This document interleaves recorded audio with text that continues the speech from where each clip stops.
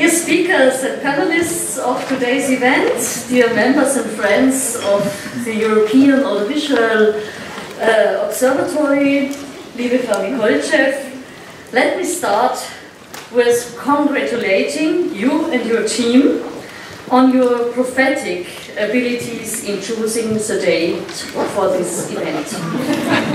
This Sunday has been a day for the history books, almost 2.5 years after this fateful date in 2016, the European Union and the British government signed a deal to establish the terms of the Brexit and gave indications on the future relationship. And now, all quiet on Brexit front? Not likely. As anyone who followed the Brexit coverage recently knows, getting this deal approved by the British Parliament will be an enormous act of statecraft, to paraphrase President Juncker. This means, while hoping the best, we still have to prepare the worst. Still, Bavaria hopes for a close relationship with the United Kingdom in trade as in other vital areas like, for example, security.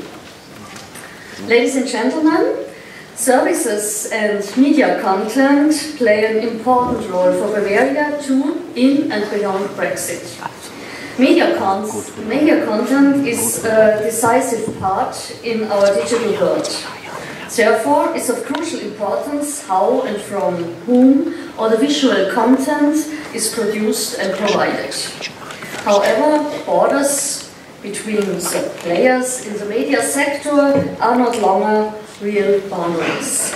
Internet-driven providers produce programs and films without the middleman of traditional media, thus becoming new competitors. But not only content questions are significant for us, because the whole media sector for itself is very important for Bavaria.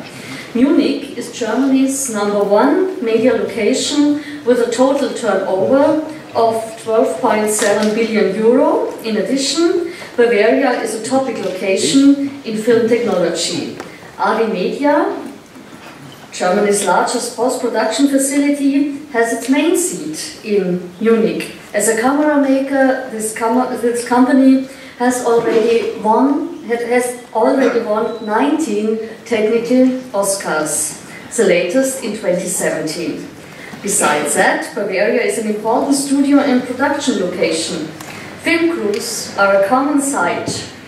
On the website of Bavaria Tourism, you can, for example, find a filming location database if you're looking for a famous location in a city or in a wonderful landscape. And for example, the Munich Bavaria Film Group is one of the largest studio operators in Europe. The Free State of Bavaria also plays a decisive role on the EU level, using cultural sovereignty and responsibility for the audiovisual field in Germany. Cultural issues belong to the competence of the German Länder and not to the federal government. Therefore, Bavaria has been assigned by Chancellor Angela Merkel to negotiate for whole Germany, so for all German Länder, the amendment of the AVMD. The United Kingdom, on the other hand, is the main European hub for TV and on-demand providers, but in some 4 months the Brexit takes effect, with still uncertain outcome. Therefore, the topic of today's event, the effects, challenges and opportunities of Brexit for the audiovisual sector, is extremely important. Against this background, let me now switch to Susanne Mikolchev, Executive Director of the European Audiovisual Observatory, in order to get closer the eagerly awaited panel discussion. Liebe Frau Mikolchev, the floor is yours. Wir will bei uns so gerne sagen. Thank you very much.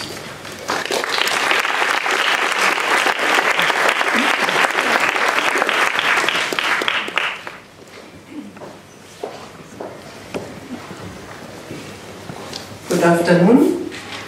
Herzlichen Dank, Frau Schretter.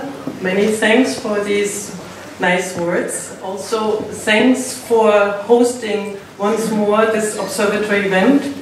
It's the 4th time we are here, the 5th time we have this Brussels conference. And it is really also amazing to see how many of you have come today, despite, I think, the many discussions that also this particular topic already has triggered. Now, I tend to believe that the fact that you're here is because you liked what we published and you really are keen to getting more explanation to our publications, which you can get for free outside. I hope you already took your copy. But before I go really on to this topic, I wanted to give you some housekeeping points. There is Wi-Fi in the room, and for those who want to tweet, you might, which you are very welcome to do, you might need to know the password, which is Bavaria it's Bavaria is the Wi-Fi, and the password is !Europe 1, 2, 3. Also, another housekeeping point, you see my colleague Alison there with a film camera. If you do not wish to appear on our video that we will then make available to the public, also to cater to people who couldn't make it here today, then maybe you want to stay away in the back rows. Doesn't mean that you cannot participate also in the discussions, you will just have to announce that we have to cut you out later when we do the editing of the film. Third housekeeping point, which is also very important and I think is required already for due respect to our host. Once the conference is over, we will have to ask you to clear the room very quickly, because there are other people who also want to use this marvelous room. So this, so much for the formal part. And then before we dive into a bit more the topic, a few words about the observatory. You have seen the publication. We are still a small team, 25 people, based in Strasbourg as part of the Council of Europe, supported mainly by our 42 members. 40 members are also member states of the Council of Europe, but in addition we have Morocco as a member, and we have a very much treasured member in the European Union. So this just as a little bit of background, you know, we are there to really provide information, also analysis. We are not there to get into any policies, and you will see that this is also a red thread of this conference for us. It is about informing the debate, having the debate in this case also more than usually with you, because I think it's very important that we get a lot of input from people who know the practical business. And we will try to make sure that there is time for that exchange. Now, with this being said, of course, yes, it's very timely, this conference, and it's all triggered by one very simple event, a withdrawal letter that was sent on 29th of March 2017. And using or in application of an article that I think most people thought would maybe never be used, this famous Article 50 of the Treaty of the European Union. This led then to, as things stand, the situation that on Friday, 29th of March at midnight, the Brexit will actually take effect. And now, what does the Brexit really do? Well, that we are leaving now already a little bit the certainty, because we do not know yet what the deal really is. Now we have a first agreement. It still needs to be ratified within the EU. It needs also to pass, of course, the House in the United Kingdom. And all of this, we will see what happens. In any event, it is, when you see this agreement, it's not very specific on the audiovisual sector. So we still, even if all of this were now to happen as people have scheduled, it doesn't mean that we know that much. What we do know is that whatever deal we get in the end, it's going to be a really big deal. And you know why? Because of some facts that we can just state on the UK industry. You'll hear more later from my colleague Jill, but just to give you the first flavor, the UK represents 21% of the EU audiovisual market. So with Germany together, it is the biggest market in the EU. It produces 16% of the EU films and is even the #1 producer when it comes to high-end TV series in Europe. And also, and I think by now often quoted, it's the main country of establishment, so it's the main hub for broadcasters, for TV channels and also for on-demand services in the EU 28 as it stands today. So what? Well, this didn't just happen, that all happened within a European legal framework. And the legal framework, just to show the most important rules, and I will not get into any detail here, obviously, the bulk part is the European Union side. And you are, I assume, most of you quite familiar with these legal instruments. The Council of Europe has a little role to play too. What used to be its major instrument, the European Convention on Transfrontier Television, wasn't so much in the news anymore. It is much more now, because maybe it comes to life again, who knows. And then just to mention it, also important, of course, are bilateral co-production agreements in general for the European Union in the production for film, and also in the UK. Now, what happens then on the day after Brexit? This happens. It doesn't happen maybe so radically, because the national laws are still in place as they transpose EU legislation, but eventually we will have to face this situation. And again, so what? Does this need to be all bad? Maybe it's not just a challenge, but also a chance. And I think here we're now coming to what I hope we can do today. To look a little bit together, not just Brexit, what is good, what is bad, what do we hope, but we have a situation. What can we do with it? Let's think together, what can we do in order to keep a European common market, which is very much intertwined and cooperating. So what can be forward-looking approaches with the means that we will have left? What can the professionals do in particular to help each other to continue working with each other? What I would really urge you not to do not discuss the Brexit. You have other occasions to do that. Here you have a unique occasion to discuss what you can really do about that. And with this, I would normally now pause, sit with you, relax, enjoy the discussion, and maybe then only get up here to say a thank you note at the end. It so happened that one of my colleagues, head of department for legal information, Maya Capello, had a very urgent family matter and could therefore not come. So I will take that seat and I will stay within the discussion, but the rest is now in the good hands of Johannes Studinger, our moderator of today, chair of UniMay and UniMay Europe, and also a long-lasting, unfortunately his last year, president of the advisory committee of the observatory. And I can say he was a particularly good chair of the advisory committee, and he's very skilled in guiding complicated discussions. Johannes.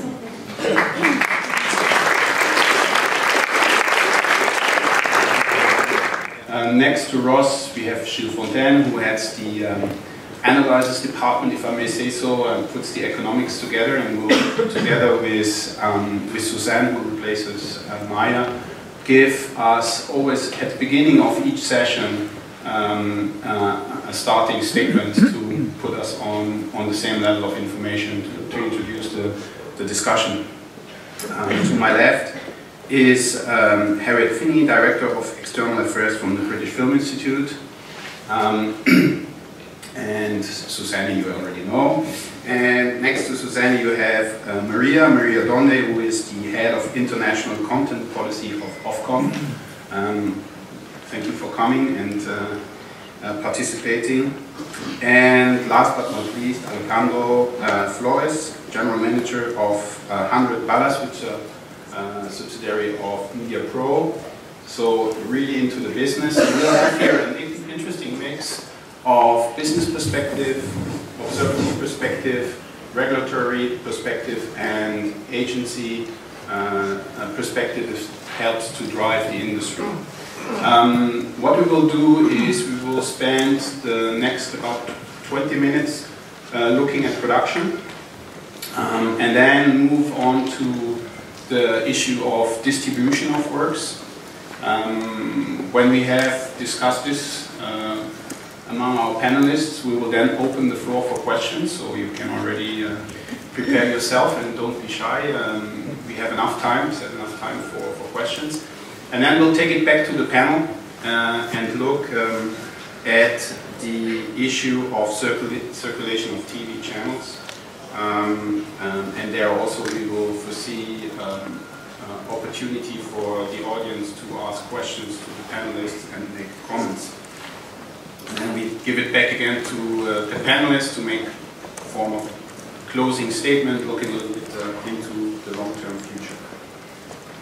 So with that, let's start with the first session, where we're looking at the prospects, challenges, opportunity of productions post-Brexit.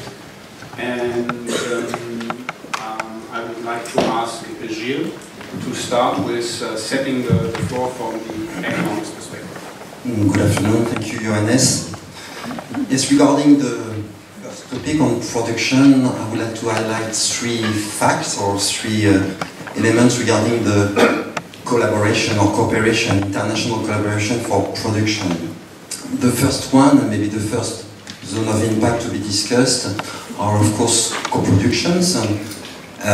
We are talking here about between 30 and 40 co-production per year involving the UK, with apparently a slight downward trend, and co-production being made or taking place mainly with France, with Germany, and with Ireland. So to me the first potential zone of impact are co-production.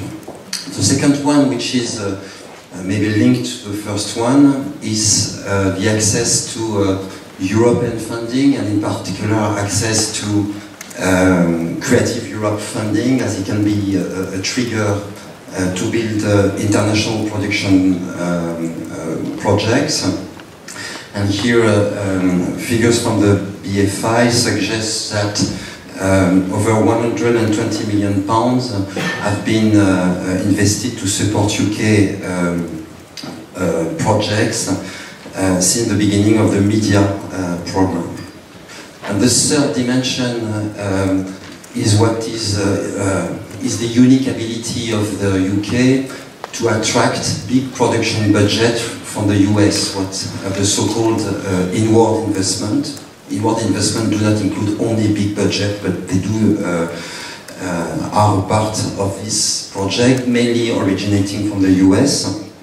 And what seems interesting here is that this inward investment from the US big studios do generate work much beyond than the UK. And in particular, it generates works for talents outside the UK. And to give you an example, a recent Screen Alliance study estimated that about 1/3 of the talents working in the visual effects sector were originating from outside the UK and from within Europe. So again, a unique ability to attract big US budget, but which is also benefiting to talents from outside the UK. So this will be, in my view, three possible zones of impact or discussion regarding production. Thank you, Gilles. And Suzanne, if you could complement with the regulatory aspects of productions and co-productions. Well, I will try my best. Going to co-production, that's actually a good starter, because it's almost cheerful. The EU doesn't have a major legal instrument here. I mean, it's the Council of Europe who has it, namely the European Convention on Cinematographic Co-Productions, now renamed after the revision in 2017 into the Council of Europe Convention on Co-Production.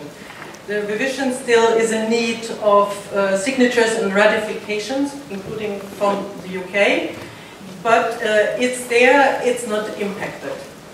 Actually, what's also there, and also at least interesting for co-producing, is Euromage, where the UK is not a member. It had a very brief membership, I think for 3 years, somewhere in the 90s. Other than that, we are actually getting to EU rules, and I would like to introduce them to you in the spirit of the EU is a club. It's a club that does pursue the digital single market. And as every club, it has rules. It uses all sorts of means to make this club pleasant and to pursue this goal to the satisfaction of its members. And there I will come back to, and I will always highlight a little bit what these club rules are. For the production of works, we are talking about state aid rules. State aid rules which kick in if a country wants to promote production by setting up a scheme, also when it alters a scheme. And those rules are, of course, such that the Commission needs and wants to control them to make sure that there is still fair competition. And the Commission does so according to the 2013 Cinema Communication. I will not get into the details here, but just to remind you, there is a certain limit of how much you can finance of a co-production. Of a production, it's up to 50%. For co-productions, it's higher. There are the same limits for distribution and promotion of audiovisual works, if you want to promote that with state aid. And then there are exceptions if you have particularly difficult audiovisual works. Then you have additional limits as to obligations on territorial spending. And you know, it's a rich package of rules. There is also a lot of case law. And all of this will, of course, not be applied anymore. It doesn't need to be applied anymore to the UK. The UK will not have to notify when it wants to do anything to its state aid system. Now, I think one question that we could have is, maybe the first one is surprising. Isn't that a good thing? You're freed from limitations. Not me to answer that. What it's up to me is to tell you, well, this is the part where you have limits because you want to promote something with your own money. But there are also situations where you, as a UK player, can get money, state aid, from the EU. And there we are getting into the EU funding schemes, and there are a lot of them. And Gilles mentioned already the Creative Europe Media program as one, and indeed there it will be very difficult to obtain in the future money from. The Creative Europe program is open also to non-EU countries, but only under certain settings. The idea is, for example, if a country wants in the long run to access to the European Union, then this is already a sort of cooperation that can lead the way. You can also become an EU funding recipient if you manage to have bilateral contracts that allow for that. That is the case of Switzerland, or for multiple states, it's the case in EFTA. There are neighboring policies that might make this happen, so there are ways, but none seems now to be a clear-cut case.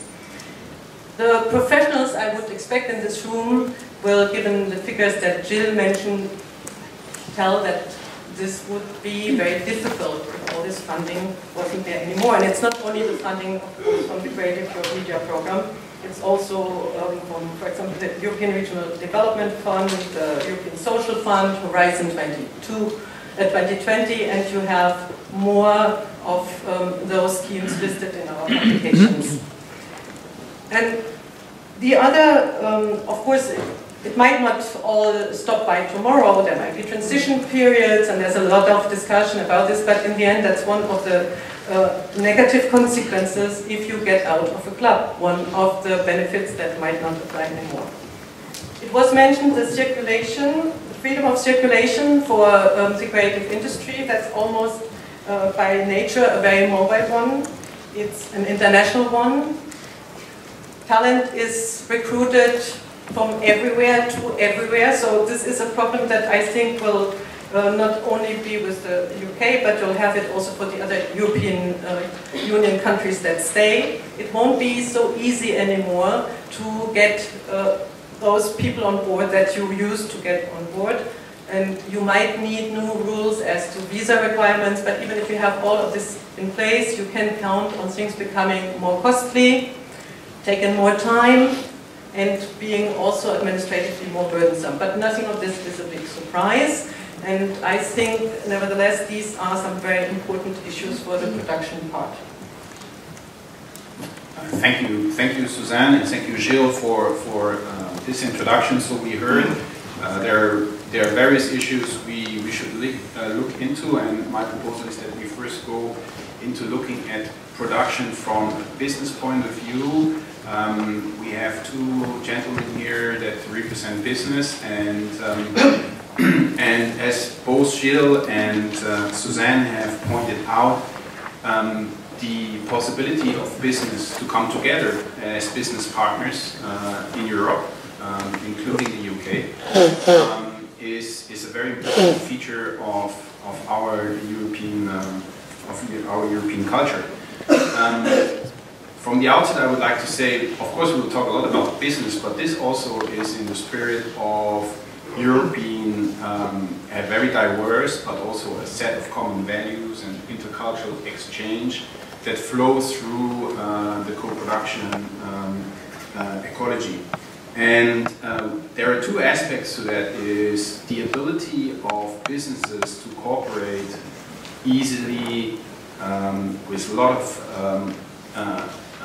ability to get funding from various sources, private, public, come together, but also to pool resources, talent and crew to make the best possible creative but also technical work that then can be presented to the audience. Now, if you look at some of the remarks that industry and several stakeholders of the industry have been made, I would just quote from a submission by the Federation of Entertainment Unions to the UK Culture, Media and Sport Committee. They are saying many parts of the entertainment industry have developed partially globalized workforces who expect to spend parts of their working lives based outside their country of birth, and this enables exchange of skills and creative ideas which have helped to make the UK a cultural hub at world level. This is what Gilles pointed at.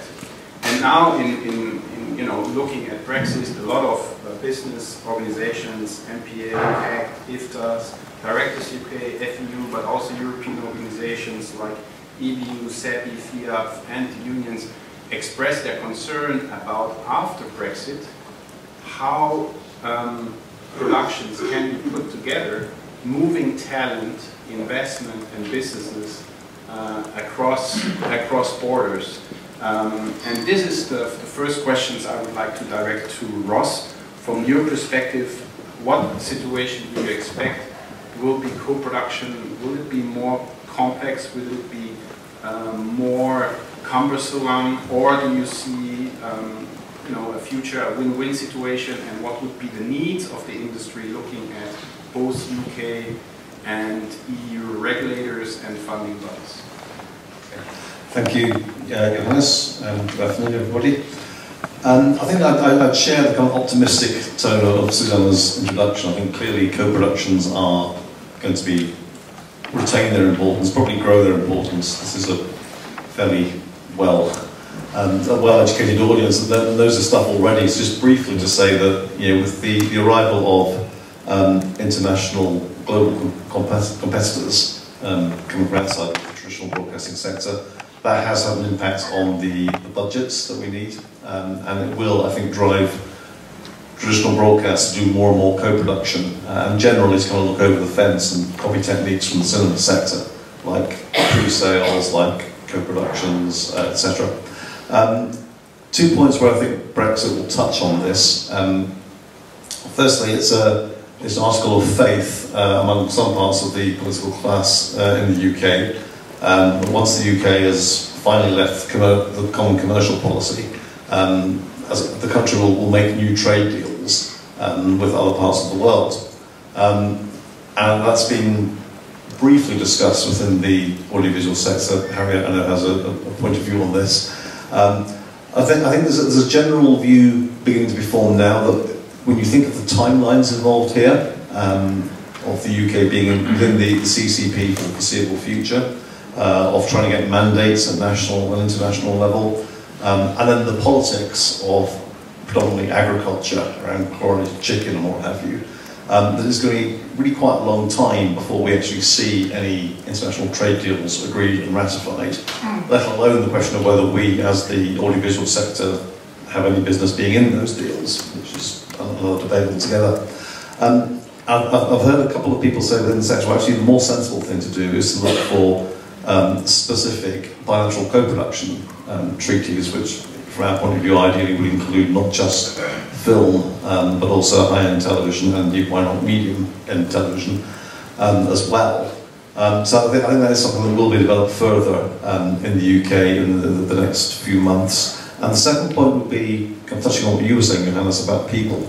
Because it's one thing to kind of have a deal between financiers and producers about making a programme, but if you can't actually get the people in to make it, then you're going to struggle.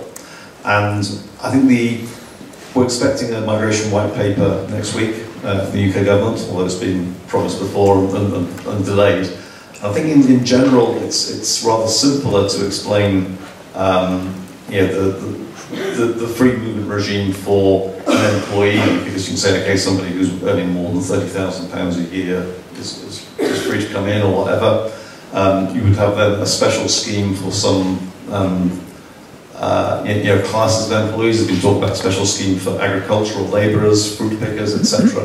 The concern that some of us have in the sector is there political will on governments to have a separate scheme also for creative freelancers?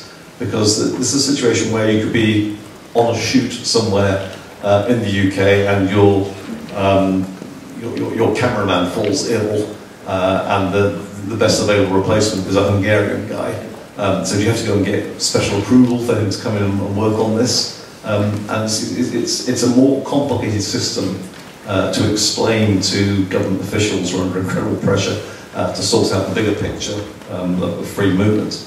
But I think that's something we're going to have to work on once this white paper is published, to make sure that the sector, which is characterised by an awful lot of freelancers, by an awful lot of really quite short-term project-based working, that we need to be recognised within that free movement regime, or whatever comes after free movement, we need to be within that regime as well. Yeah, thank you, Ross, and certainly that's a concern also for those people who want actually to participate, and I think that's a common interest of business and people working in industry, that look at a transition that is as smooth as possible. But looking at from south of Europe, if I may, Alejandro, from Europe, maybe explaining a couple of words of the nature of your business, and how you expect this to impact and what the prospects are for you cooperating with UK counterparts in the future. Okay, thank you. Despite I'm now a TV producer, I have been working for many years on the TV management side, working for public companies, for American companies, and I think one of the main things that Johannes just said is what we should have in mind about what the UK means for the audiovisual market. You said it's an audiovisual hub, and it's true, it's not only that, it's a provider for the rest of the country, not only for formats, but also for a finished program or as a co-producer. The UK is a very big co-producer in different countries, for film, especially for films. So the broadcasting quotas that we have to accomplish in the European Union most of the times are covered with UK product, which some producers could think maybe the Brexit is an opportunity, if the TVs or the platforms have to accomplish to these quotas and they cannot get the content from the UK, so this would create more industry. I'm not pretty sure about that because I think a UK market is an audiovisual market that goes a couple of steps ahead of the rest of the countries, so it's like a mirror where we can guess how the future is going to go, and it has always been a pretty nice provider, especially in the side of finished programs, that there's a big market of buying and selling. But if we go to co-production, from a film production perspective, in the case of Spain, these international co-productions are regulated under co-production agreements. Nowadays in Spain we don't have any bilateral agreement with the UK, and all co-productions are approved by the ICAA, which is the Spanish regulatory, like the BFI. They approve any UK co-production based in the co-production agreement of the European Council, which includes further countries than the European ones. The ICAA and the BFI must approve any co-production based in information exchange. Nowadays, any production that wants to receive tax incentives in Spain and is made in an international co-production way, okay, in this case, it must have the approval of the ICAA for that co-production. So, therefore, it must comply with the artistic and technical requirements stipulated in the co-production agreement. So, what is happening to us as Spanish producers? That we have projects that could go ahead in a co-production way with the UK. We have a couple of real cases in MediaPro of possibilities to co-produce films between Spain and UK with Spanish and British talent. We have consulted the ICAA about this because we normally make this kind of consults, and the response that we get is that they don't have a clear idea of what is going to happen, at least 10 days ago, regarding co-productions, which is a lot of time. For the time being, they put precaution on all the approvals that they make, in which there's a participation of British personnel or it's filmed in the UK, and then are being approved in a conditional way, including a warning that tells that maybe in the future this could change. So just a couple of conclusions from this recent experience. Spain is approving these possible co-productions provisionally on a conditional way, since they do not know what will happen with the validity or not of the UK in our case in the Council of Europe, and what will happen post-Brexit. And second, and most important for business proposals and as producers, this situation generates a lot of doubt and insecurity, since we could be left without one European nationality and without guarantees in the co-production approval.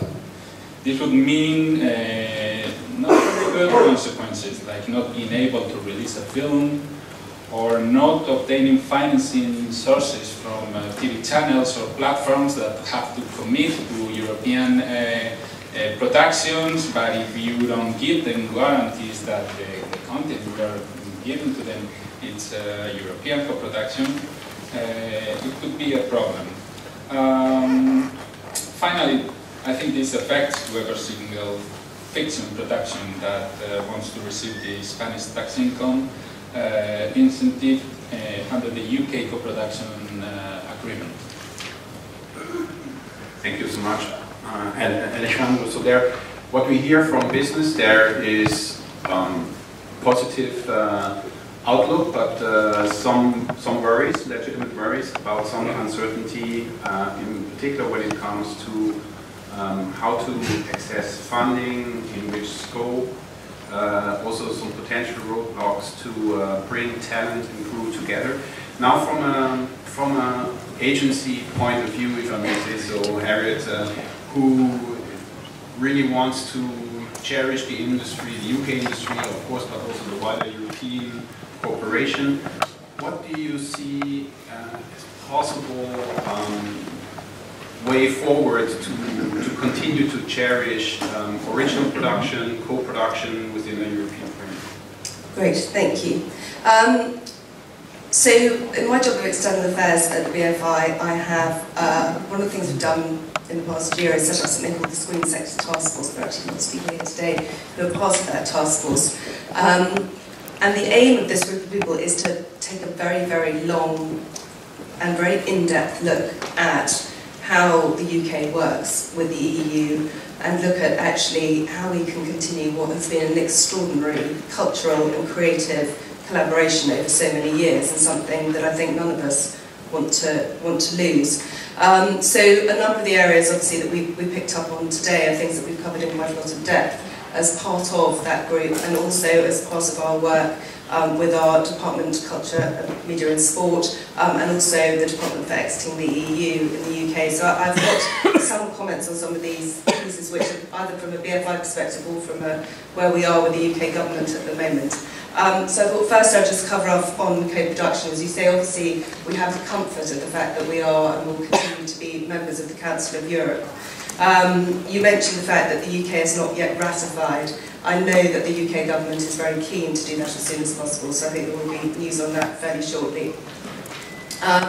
In terms of the eligibility of both the content and talent, in terms of looking at the co-production, certainly within the UK, the cultural test used to say just it was only eligible for EEA content and talent, but actually we've amended that already as part of the Brexit process, and that now says that it's for UK and EU talent. So there is absolute certainty that within the UK, European talent will continue to be able to work and will be able to access that those cultural tests for your talent.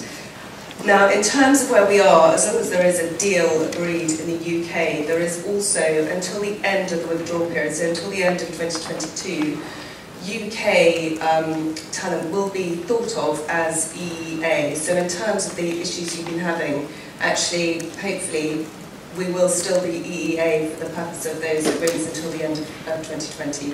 And what happens next is to be negotiated.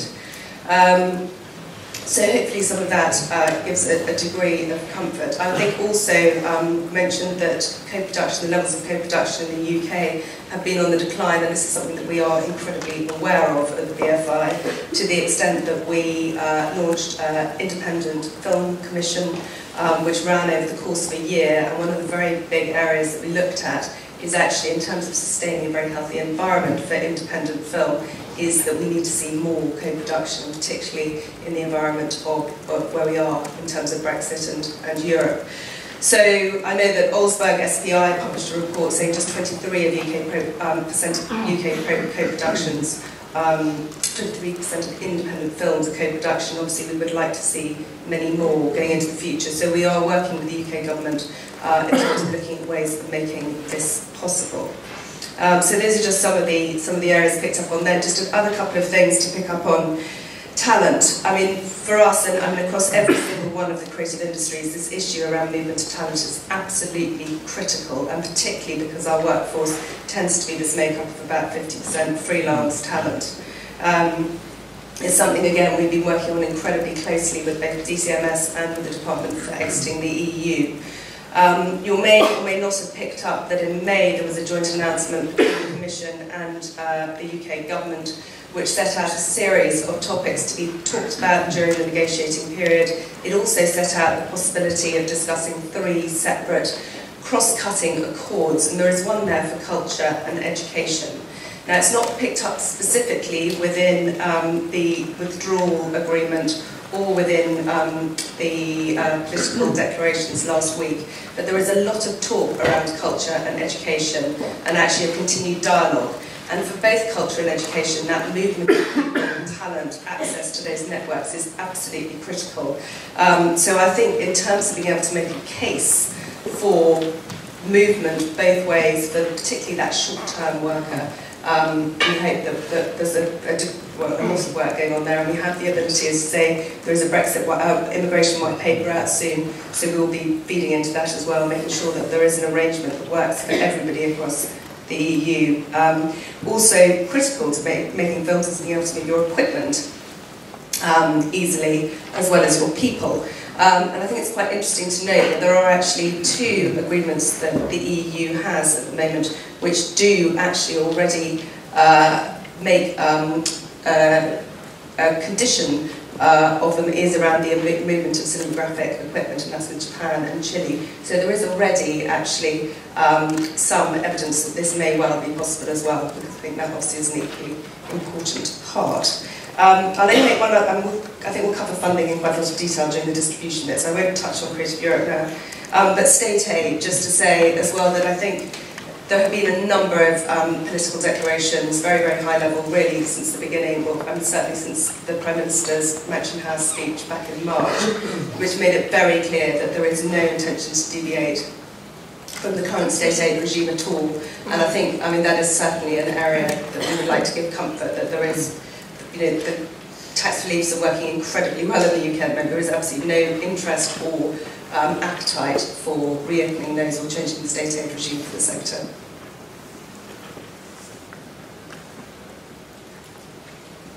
Thank you. Yeah, thank you, Harry, for your comments. And I agree. I propose we, let's say, park for the moment the issue of Creative Europe. It will come up in our next block on distribution, which we will move quickly to in a minute. But before doing that, I'd like to give the opportunity to Maria and to comment on what has been said, in particular from a regulatory point of view. Some things that have been said point to the need, and maybe state aid is one issue where it appears there is a big need of extended cooperation between EU and UK post-Brexit. The regulatory cooperation to ensure a level playing field for both players across the channel. What would you think, from your perspective from Ofcom, how would you see that regulatory cooperation, you might pick up public funding, it doesn't have to be, but thank you very much.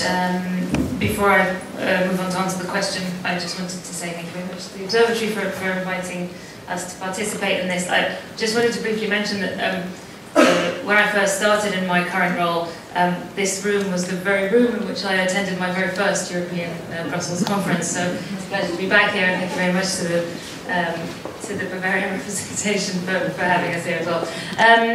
May well be my last. So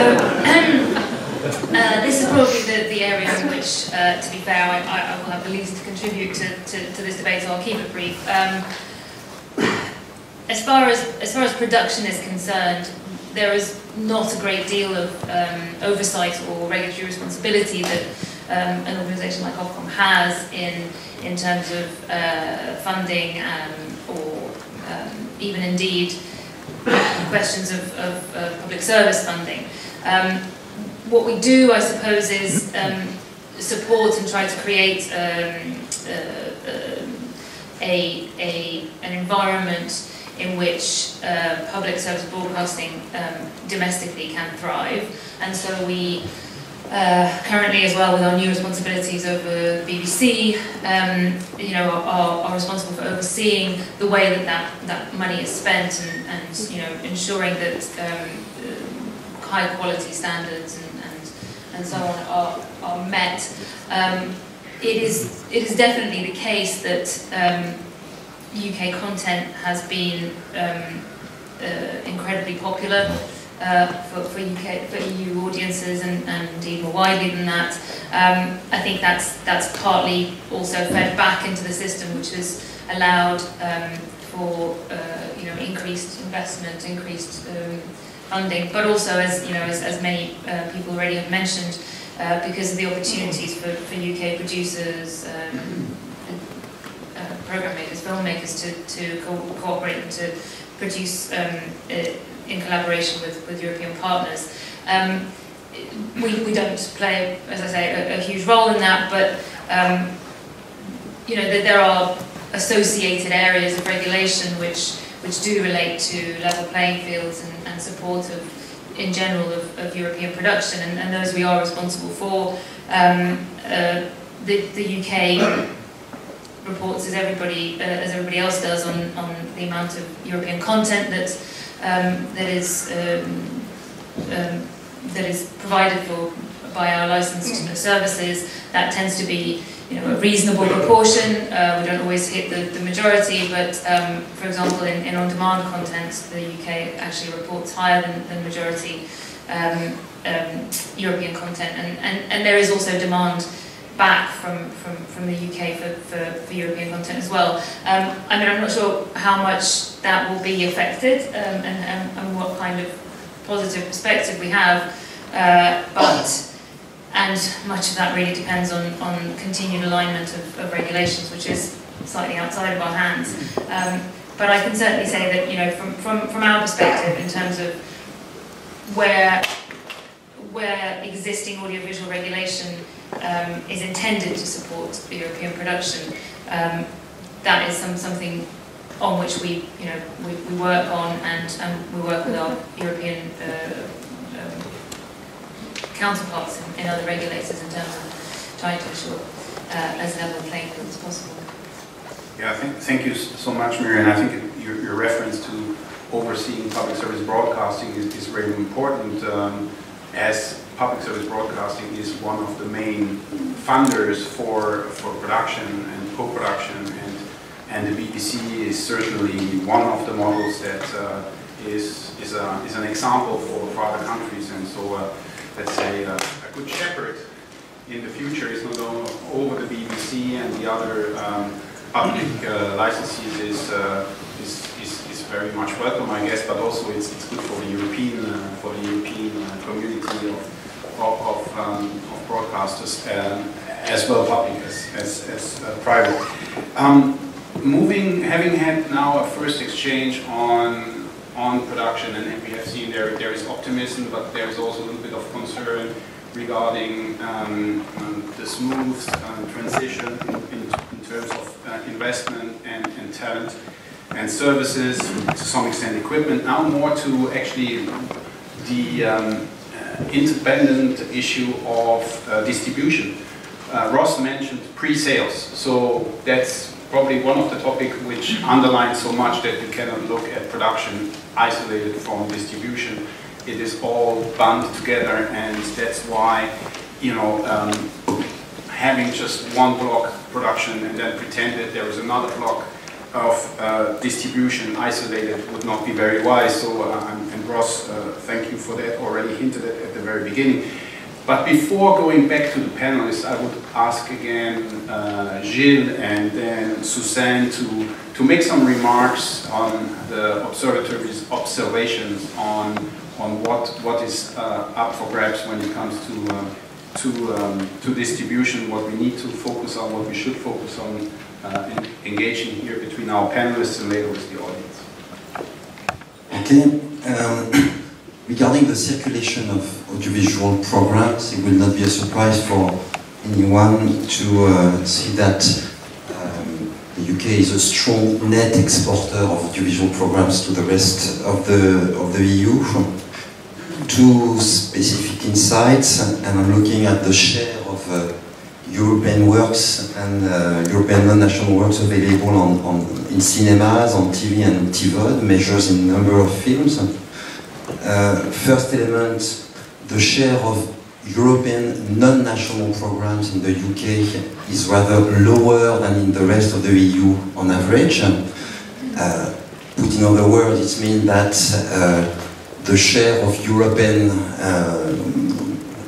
works in cinemas, on TV and VOD is rather met by national programs rather than by European national programs when compared to the rest of the EU countries.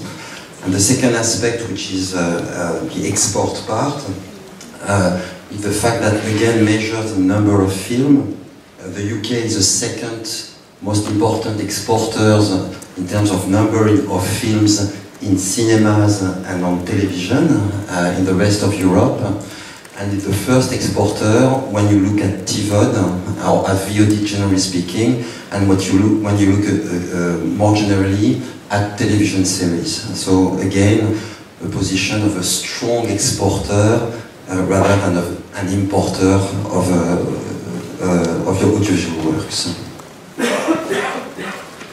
Thank you, Gilles. Suzanne? Well, I want to get you back to the club feeling, and this time it's about fundamental freedom, the free circulation of European films and other audiovisual works. Now, of course, it's a freedom, so it's a right that you can use, it's not really an obligation. On the other hand, the club is aiming for a digital single market, so it's not very nice if it's only national films that circulate, or even worse, if it is films from outside European Union that make the screen. So there is then, and we have heard this in the first contribution, there is then of course a policy means to change a little bit what the club members do, and these are the quotas. And just again to recall, for television you have to have at least 50 majorities, or more than 50% for European works. Might be national work, but at least it shouldn't be coming from outside. 10% transmission time, or 10% programming budget from independent producer, another important quota. And then now we will have, after the revision is transposed, also another percentage, and that is 30% in catalogs, on-demand audiovisual media services, and also a requirement of prominence for these services. Now, this could be indeed important also with regard to the Brexit, being out of the club. It could be. Is it really so? I come to that in a moment. I just want to mention what I would have almost forgotten, that now we have also another tool, and that is that you can have on-demand television and media service providers established in another member state participate financially in financing if they target your country. So there is this option of the levies, which is new and which is maybe also an interesting aspect, again, if a service is originally maybe not even a European service. Now, is out of the club a problem?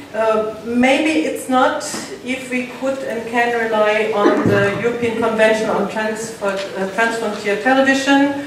You've seen that in my introduction, a convention that didn't have much of a life, and now everyone recalls it. Because if your work qualifies as European under the convention, then this is a reference that's picked up by the Audiovisual Media Service Directive, and it doesn't matter whether you are an EU member state or not. So it seems like we're fine, yes and no. It only covers television, it doesn't cover on-demand. Remember, we didn't have an alignment of the instruments, so there is a big part where European works are not saved as European under the European Convention.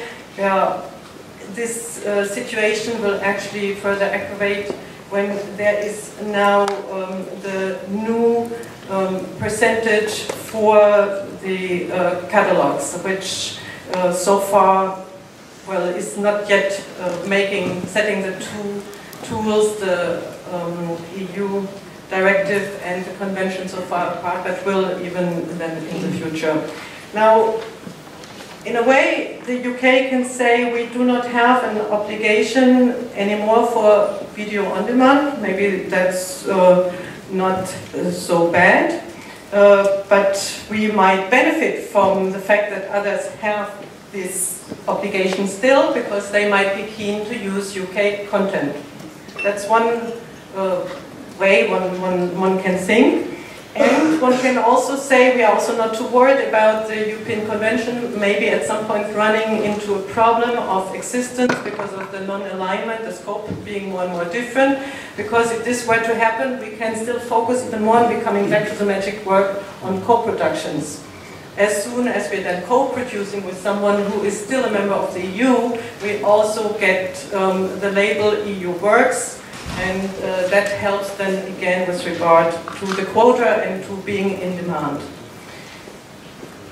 This Whether this will, of course, happen or not, I don't know. If it were to happen, it would have the side effect that it would also turn these works into works eligible maybe for further funding under the various national schemes of the EU country, which gives the European label and also to a film which is co-produced with the United Kingdom. So this is a little rough sketch of where we stand. Yeah, thank you for the rough sketch. I hope you're not in for a rough ride, but the general question I have to the panel, and then after the panelists have introduced the discussion, I would like to open up to questions, but also comments, of course, from the floor is it business as usual? Can we hope for business as usual when we look at the definition of what will be a European work? Is there a prospect of a, you mentioned the criteria where UK works could still qualify. The EU is the second biggest exporter destination of UK works after the US, so access is really important. We want maybe also to focus on funding for distribution, and looking at the importance of programs like Creative Europe and the possibility, yes or no, for the UK to be not only a member but also an active driver of the synergy effects that we all know from the reports on the implementation of the creative media in the UK but also wider Europe. Going again first to my two colleagues from the business side, Ross, do you expect business as usual largely, or do we need to look to our regulators on both sides of the channel to step up as soon as possible work to make sure that we get as close as possible to business as usual? I think in the short term, we're quite optimistic about the UK and the quotas point. I think it was striking. It was one of the few points of alignment between the European Commission paper on what happens in the event of a no-deal Brexit and the UK government paper on the same thing. But I think the UK government paper came later and basically cross-referred back to the Commission paper. And this is something which is a concern shared by many people in the sector. It's important for discovery. Discovery channels which are based outside the UK, they've met the obligation or approached the obligation to have a majority proportion of European content where practicable. We've done that largely. The UK content has been an important part of that story. It's also, I'm not speaking for them, but it's also very, very important for the UK Indies Pact, and of course for big parts of the PSB system like ITV Studios and the BBC. So and that's been point has been made repeatedly to the British government that whatever you're doing in the future, don't develop an audiovisual policy which is in contradiction to that of the EU, because that will mean that we no longer qualify under the language of AUS. Because there's a second tier to it. Yes, ratifying the convention is part of it, but also having policy broadly aligned. I can't remember the exact wording, but we shouldn't be in contradiction anyway to EU policy. And that's actually kind of partly driven the conversation we've had again around possible future trade deals. Let's not go off chasing a very ambitious deal and accidentally undermine what we have in the EU, because that is the bread and butter of the industry at the moment, is the ability to have our content counted towards the EU quotas for broadcasters throughout Europe. Thank you, Ross. Alejandro, do you share Ross's general optimism that at least in the short run, European producers can work seamlessly the same level of interaction with their UK counterparts in production? Hopefully, yes.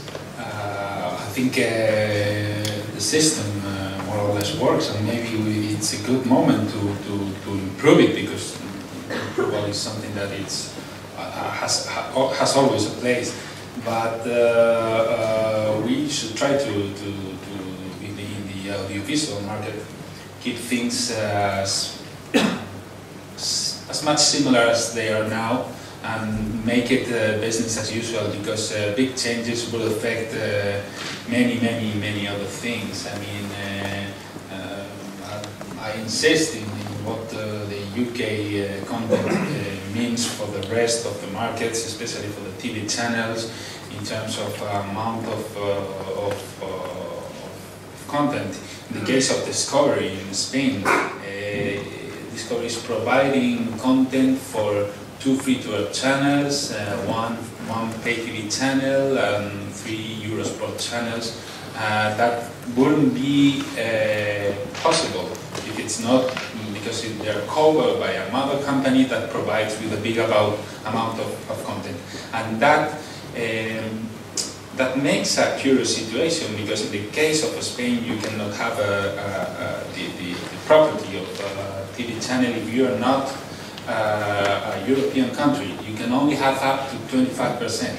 So that makes the only possibility to have new channels in Spain with Spanish companies.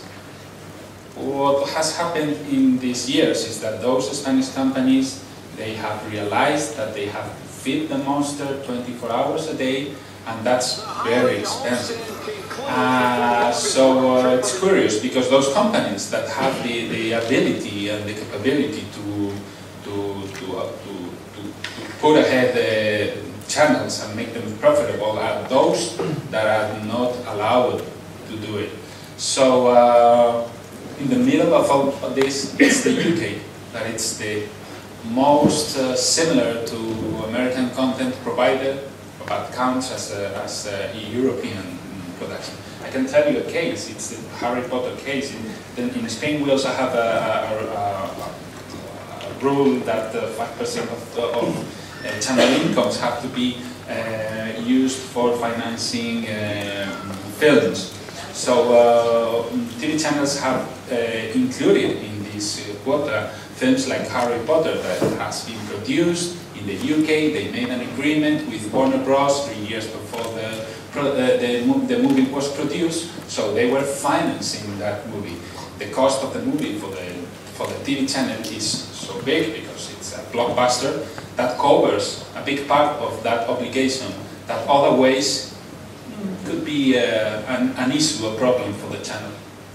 Yeah, thank you, Alejandro. So we hear alignment is something industry hopes in order to get as close as possible to business as usual, but also it underlines the importance of UK content for distribution across the European continent.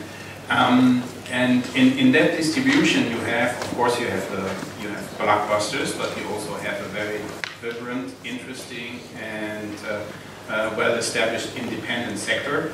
Now, the independent sector also has concerns when it comes to having access to the market through distribution deals, and one of the elements is, of course, the Creative Europe program, which we mentioned. So, Harriet, turning to you, the importance of those schemes, not only for independent productions, but for the wider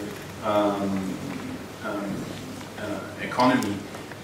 How do you see, how is this the way we can hope for, that the UK will be an active partner in Creative Europe? Is that the best possible outcome we can hope for? I'm going to talk about Creative Europe. Can I just make 2 responses to the other speakers first? It's just, I want to say one thing, that I know obviously the UK is an incredibly strong net exporter, but I also want to say that we are also an incredibly big importer of EU and European film in the UK, and last year we spent £1 billion on the acquisition of European non-UK TV and film content, which I think is not insignificant. And the other thing, just to say, in terms of the AVMS piece and business as usual, is to say that the UK, and certainly the BFI as part of the EFADS group, we've been an incredibly active role throughout the whole of the AVMS negotiation period, and it is very much the intention of the UK government to, once that all goes through, is that it will be adopted and written into the UK, so we will be at a point of complete alignment and there is no intention to go in and tinker with it once it's sitting on our law book. So just in terms of that conflict around alignment to business as usual. Coming on to Creative Europe, I mean, obviously for independent film, the circulation of independent film in Europe, I mean, just can't underestimate the impact of Creative Europe. I mean, in terms of just looking at the number of films, for example, released in cinemas in the UK last year, independent films, 760 films, and those 126 of those were non-UK European films, and that is actually a huge amount that is going into UK cinemas, and an awful lot of that will be supported through the Creative Europe programme.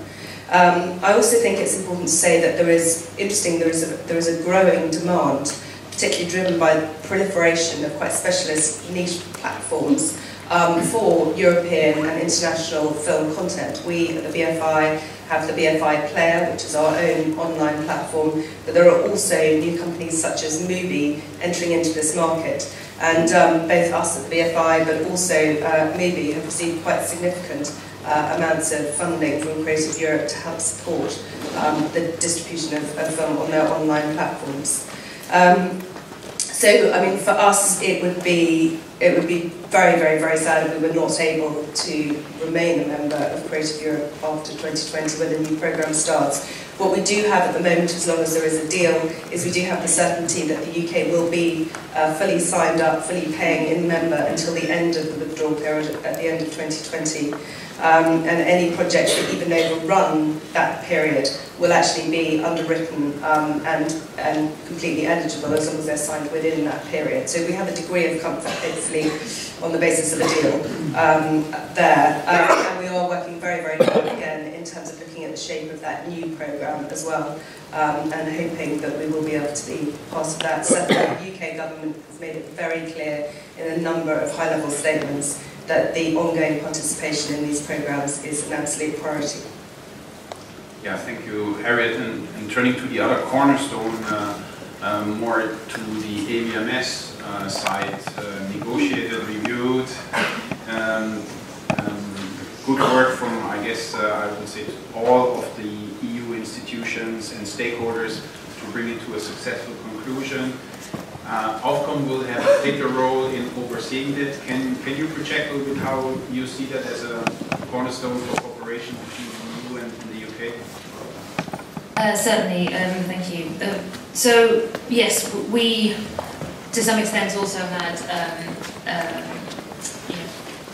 contributed and played a role in following and to some extent trying to input into the negotiation process for the AVMS directive.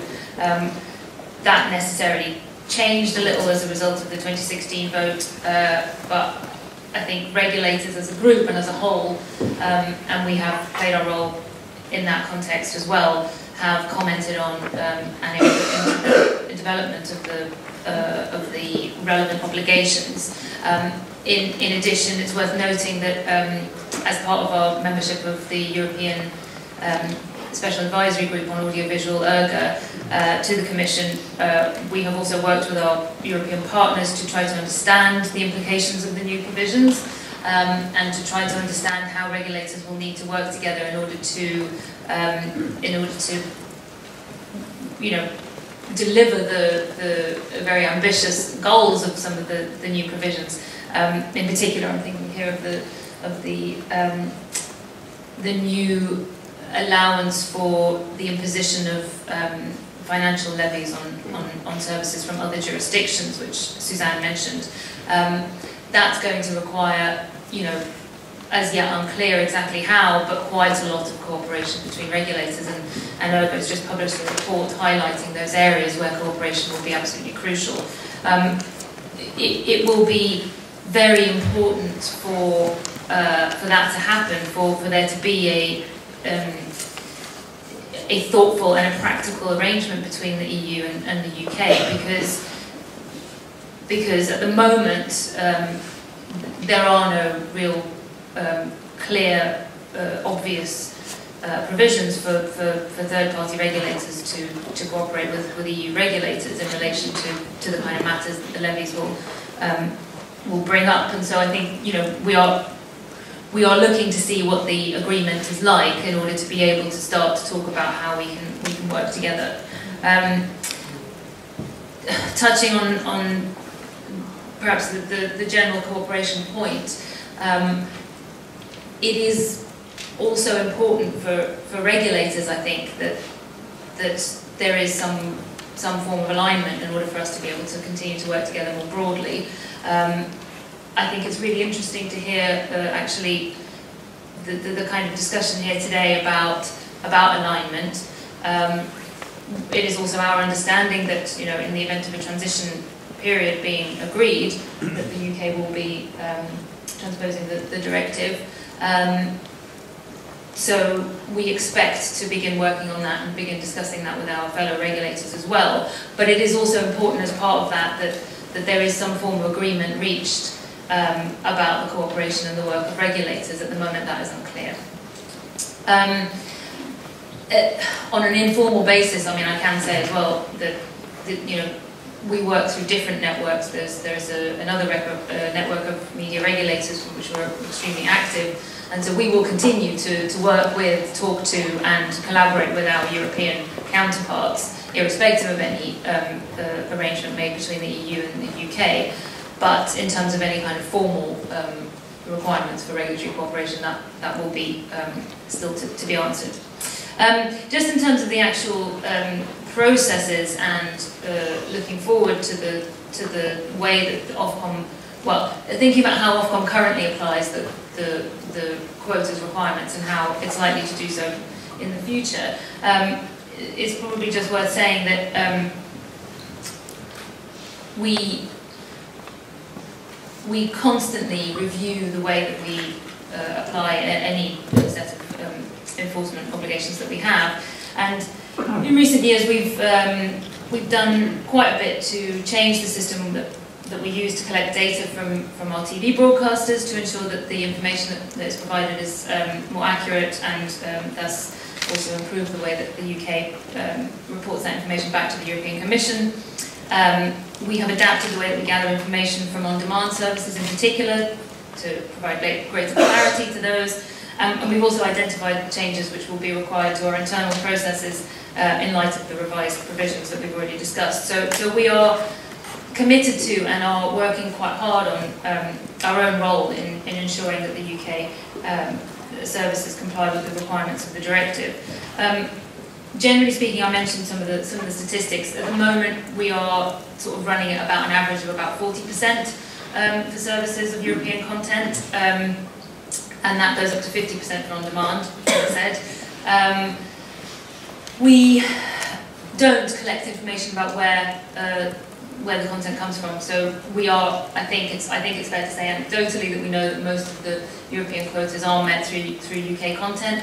Generally speaking, the evidence that we've seen tends to suggest that most viewers in most countries prefer to watch domestic content, and so that's naturally the case in the UK as it is in any other EU member state. What I think is interesting is to ask the question of just how much those quotas are the reason for the success of UK sales into the EU, and I don't think that we have. Well, we need a counterfactual, I guess, and so, I would have thought that to some extent the popularity and the high quality of UK origin content might see us through, irrespective of whether or not the UK content does qualify. Although I should underline, my understanding is also that in the short term and hopefully in the long term, UK content will continue to qualify as European works as we expect it to do so, irrespective of any other arrangements. So, we'll have to see. As I say, in our role as trying to carry out whatever obligations and responsibilities we have in terms of keeping UK production high through the PSB framework, we will continue to do that in any event, and so that's kind of how we see our role. Yeah, thank you, thank you, Maria. So we had now our panelists dig into the production and distribution prospects of an environment, a positive environment, as much as we can hope for after post-Brexit. I would like now to give the audience the opportunity to shoot away questions or make comments, take part in the discussion. We will have a walking mic in the room, so Alison is here to give those mic to members here. We have EU representatives, we have colleagues from regulators, we have business interests, we have people who represent talent and crew, so there should be enough questions and comments.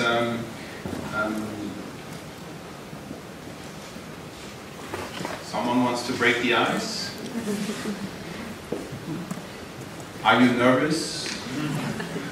This panel is really relaxed, so you can be relaxed. And, you should not shy away from asking a question.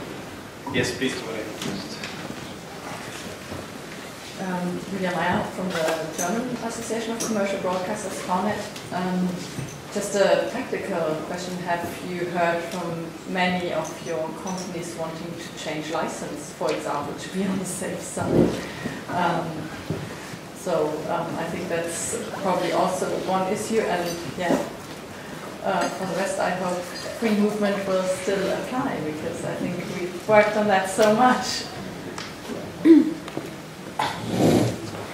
Thank you for that question. Actually, you're introducing already the next session where we look at the circulation of TV channels, but that is a very, very important question.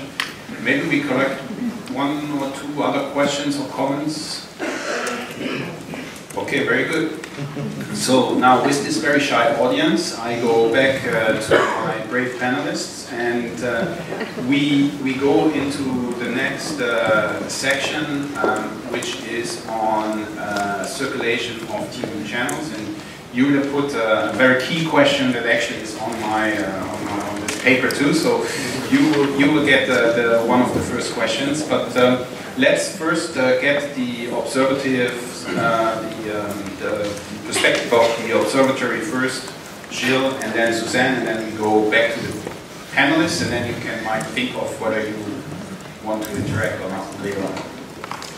Okay, about the circulation and establishment of TV channels, I think the figures are really well known. To put more concrete example of the concept which was introduced by Suzanne on the UK being the hub of audiovisual services, measures in terms of number of channels, which is not exactly the same concept than the number of licenses. About 30% of the television channels in the EU 28 are established in the UK, and the figure are rather similar for on-demand services.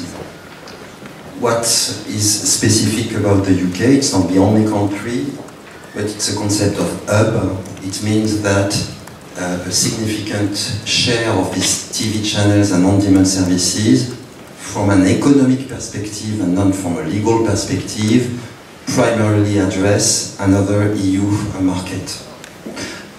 It makes the UK the first hub. The UK is not the only hub in terms of location of TV channel and on-demand services addressing other countries.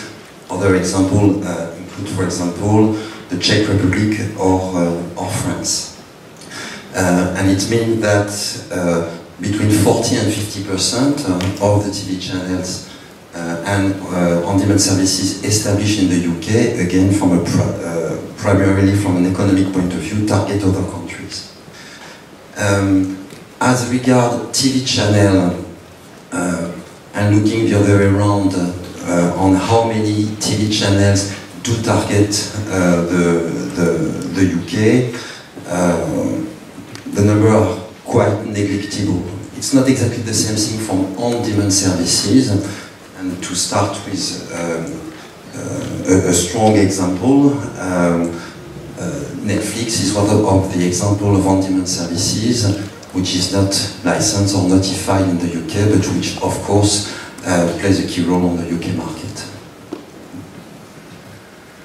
Thank you, Gilles. And now, Suzanne, I mean, this is a very technical issue now about broadcasters projecting themselves in the future. Can you highlight a little bit the key issues we should address here in the panel, we should look at? I'll try.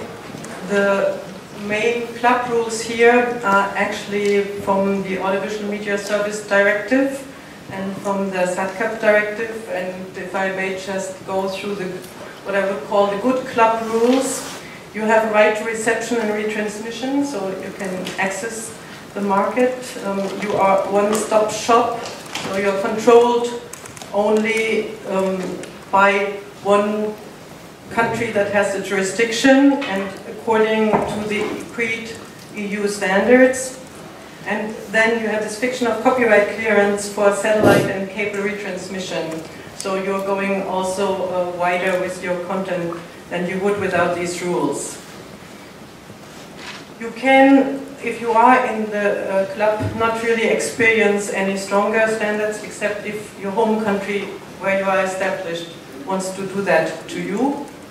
And of course, third countries can experience the imposition of stronger standards. Now the question therefore is, how can you remain in the club? Because that seems the most likely way of benefiting from these good rules. Well, you can possibly stay if you are a member to the convention, but then what applies to you are only the good club rules for broadcasting.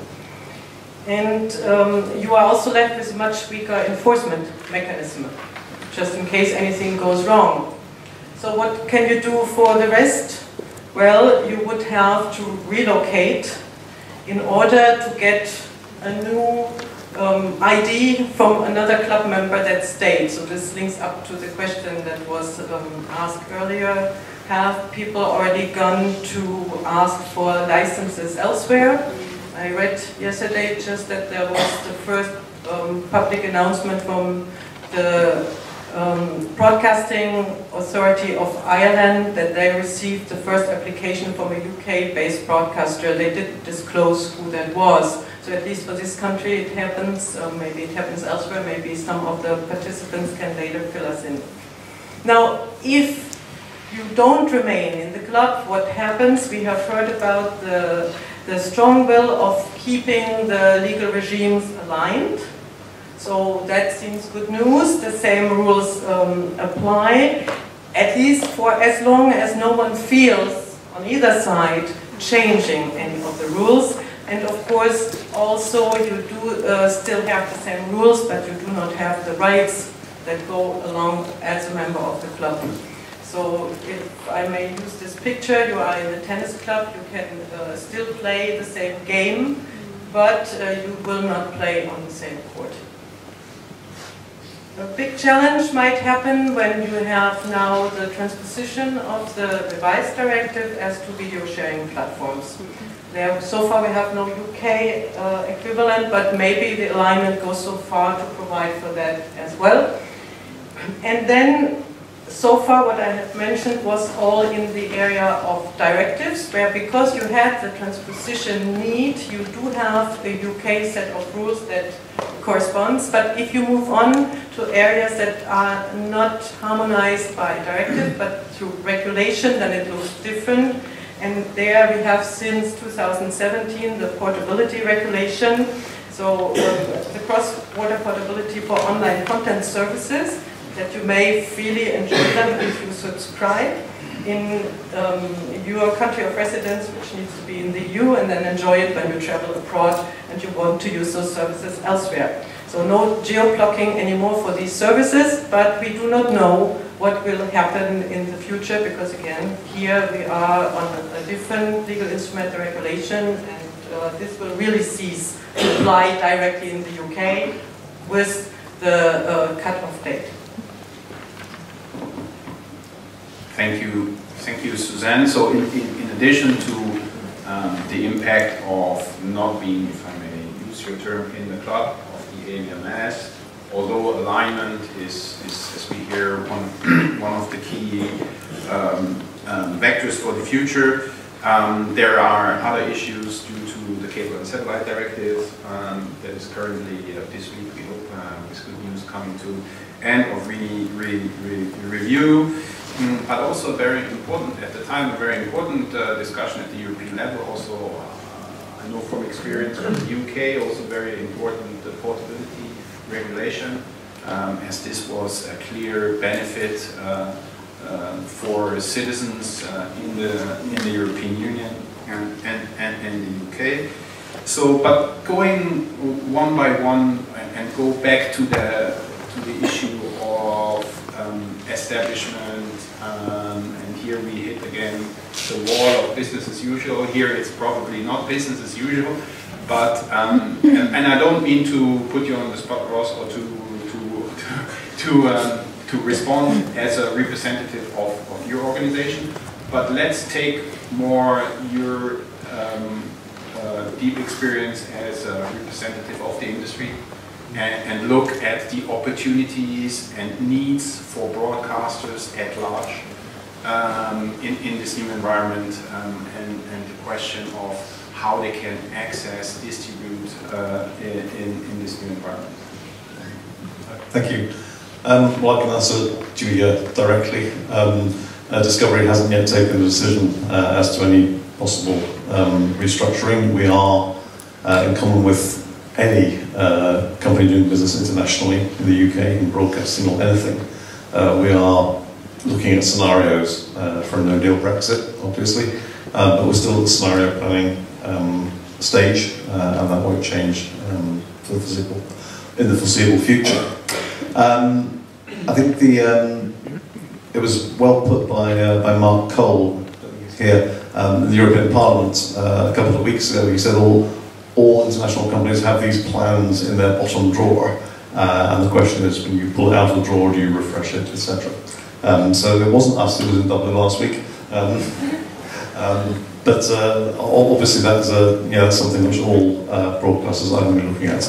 I think in general, when you look at the impact of Brexit on licensing, I think the SA question has changed a couple of times since June 2016. I mean, firstly and most obviously, the AVMS directive itself has changed, and not necessarily in a way that helps international commercial broadcasters. There was a real push for more country destination control on pretty much everything. And it ended up, I came in probably in a reasonable place, but probably not as unambiguously pro-country of origin as earlier iterations of that directive had been. Secondly, there's been a wave of consolidation in the industry. Some very high-profile mergers. Discovery itself, we finalised a merger in April of this year with Scripps Interactive, which, among other things, in Europe is the effect of making Warsaw a very important centre of business for us because of the previous Scripps ownership of TVN in Poland. And then there's a question of transitional deal, will it come through or not? So the question keeps changing, the timelines keep moving somewhat. And the other observation I'd make on AVMS, and looking around the room, there's an awful lot of experience on AVMS, people here who've drafted it, given advice on it, sought to renegotiate it as lobbyists or whatever. So it's basically the AVMS directive has provided a fairly significant proportion of many retirement packages for people in this room, including ourselves, Julie, if I say so. But actually, it's not just the AVMS piece you have to look at. I mean, just as important potentially is what we're doing about data transfer. Post-Brexit. You can't get adequacy under GDPR on Brexit Day +1. You probably can negotiate it during a transitional period. If you think about the way the industry is moving in general, with OGT and SVOD services becoming more important, by definition there you're processing personal data, you're holding people's credit card details on file. Do you need to have a different data centre in the UK from the one in mainland Europe, etc.? These are sort of things that companies are grappling with.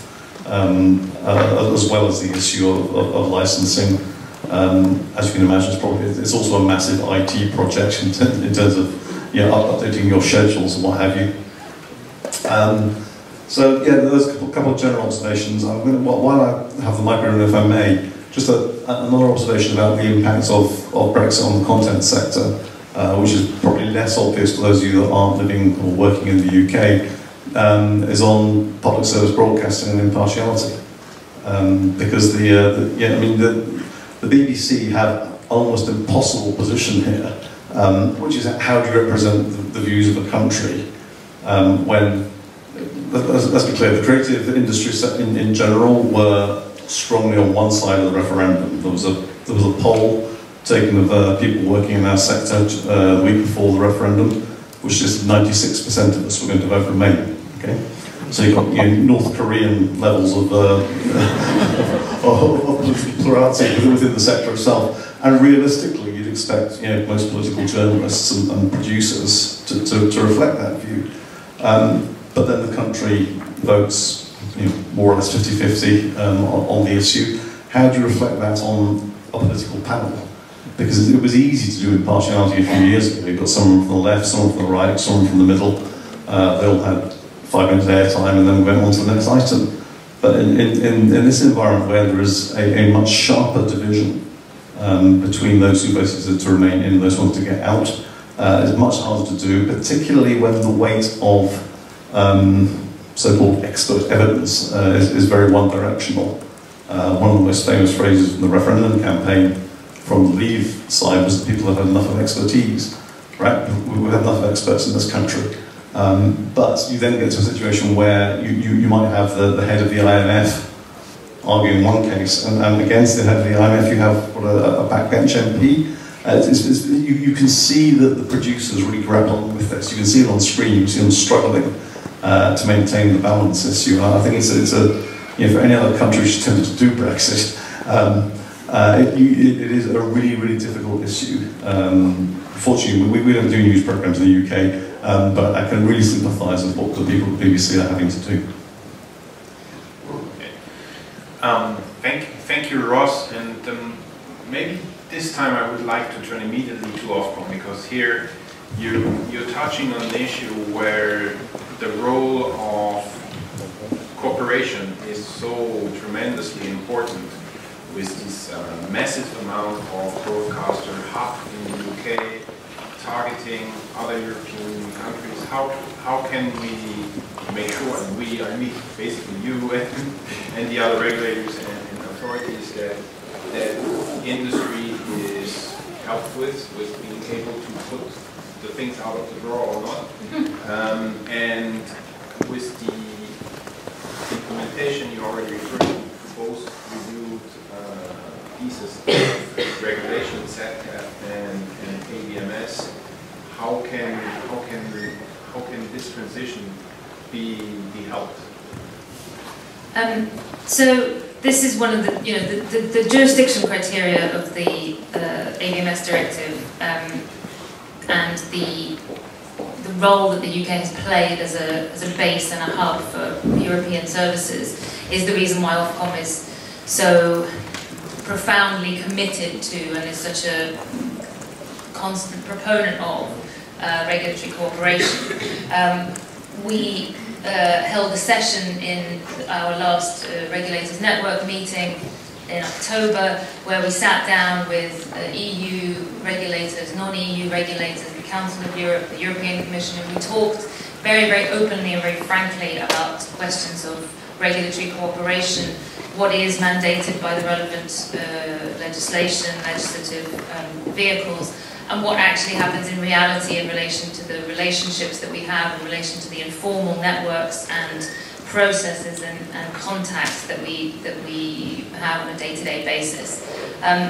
Generally speaking, as a community, we regulators believe that we are in a really good place in relation to working together to ensure that services are compliant in a way as to ensure the protection of audiences. That is our fundamental kind of guiding value and impetus.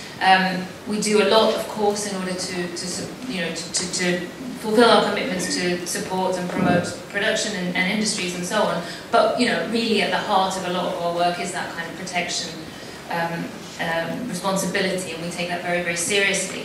So I think the idea that the falling away of a particular kind of obligation under the regulatory frameworks would necessarily lead to a difficulty for regulators to continue to work together to ensure that the relevant regulator with the relevant jurisdiction over a service applied that relevant legislation, I think is